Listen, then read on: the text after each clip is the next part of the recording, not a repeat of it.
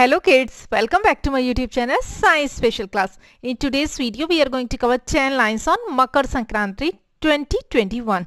So let us get started. Makar Sankranti is the celebration of the harvest festival. Makar Sankranti is celebrated on 14th January every year. The festival marks the transition of God's sun into Makar Rashi, that is Capricorn zodiac. People take holy baths in rivers and offer prayers to sun god. Makar Sankranti is celebrated across the country in different states with different names. People decorate their homes with rangoli and flowers on this festival. Magh Mela fair is organized at various sites across India. Special delicacies are prepared with new rice on Makar Sankranti. Kite flying tradition is also observed.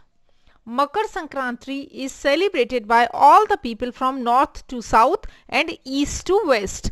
So these are 10 lines on Makar Sankranti. If you like this video, please like this video, share this video with your friends and do subscribe my channel Science Special Class. Thank you very much.